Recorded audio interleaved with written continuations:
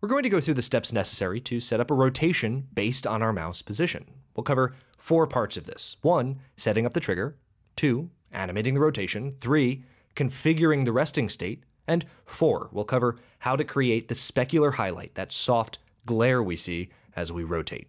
Before we do any of this, remember that in CSS, to rotate or move elements with a 3D effect, we have to set perspective. You can see that applying a simple rotational transform makes the card here look kind of odd or flattened.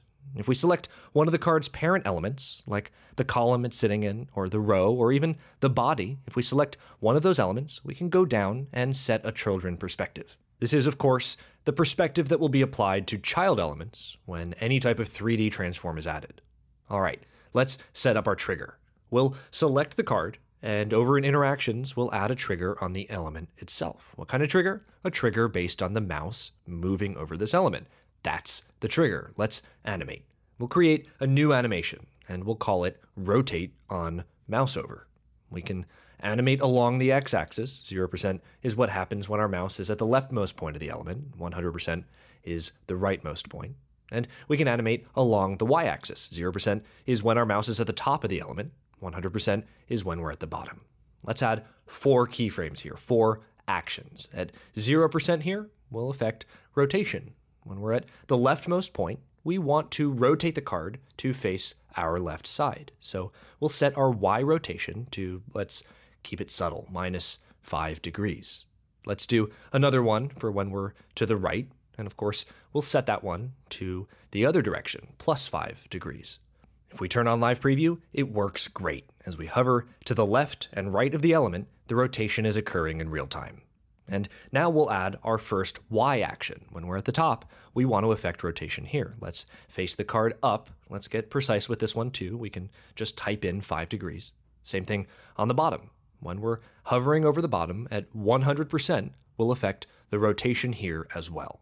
And the rotation is behaving exactly as we expected. Let's close out of this animation for a moment. We can always affect smoothing here, add some damping. So if we crank that all the way up to 100% and we go back into the animation, it'll take longer for the rotation to catch up with the mouse position. And we can go back at any time to set that value to whatever we'd like.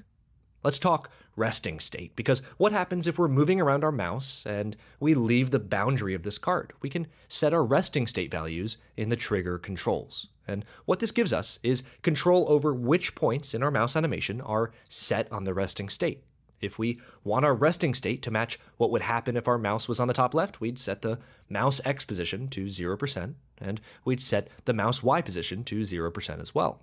If we go into our animation, as long as live preview is switched on, we can see the card has rotated. Its resting state is set just as if our mouse was on the top left of the card. This doesn't change. The resting state doesn't modify the actual mouse over animation or the smoothing or the easing. We can still play with the card and the values work the same. But when we hover out, it resets. It goes back to the resting state we specified. Let's go back for now and set this to what's essentially the middle, 50% on both values. This will make it appear in the resting state as if we're in the middle of the animation, where the position is essentially dead center. That's resting state. Finally, let's do a highlighting effect. And to do this, we'll just go and drag in a div block. We can create a class and call it card highlight, or really anything we're in the mood to name it. In this case, we'll set some dimensions for this div block, 400 pixels wide, 400 pixels high.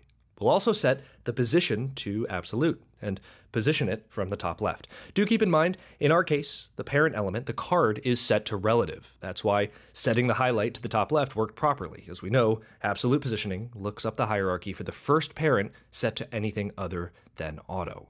One more note, we set the overflow to none. That's why the highlight we're about to create won't extend beyond the edge of this card.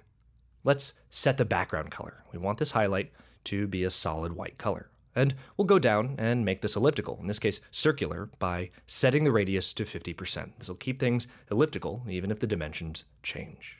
Finally, we'll go down and drop the opacity down. Let's get it all the way down to 10% so we can see through this. We can even add in a blur filter to really soften this out. But while we're animating, let's temporarily turn off the blur so we can see what we're doing with more precision. Okay, back over in interactions. Open up the trigger, Then open up the animation we already built. At 0%, we actually want our highlight to move in the opposite direction. Why? Well, we know the card here appears to turn to our left, so a glare or a highlight would appear to move to the right. So let's move it to the right. And we don't have to use pixels here, we can use percentages, 100%, and we can hit enter. Same thing down here when our mouse over position is all the way to the right.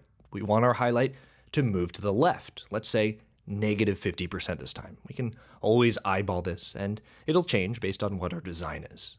And we'll finish it off by setting each point on our up and down actions, movement along the y-axis. When we're at the top of the card, we'll move down 50%. And we can create one more -50%. Let's check this out. We'll go over to preview our entire page. And as expected, the rotation, as well as the highlight, function properly. And as one final touch, we can go back and affect the styling for our highlight. Under filters, we can turn that blur back on.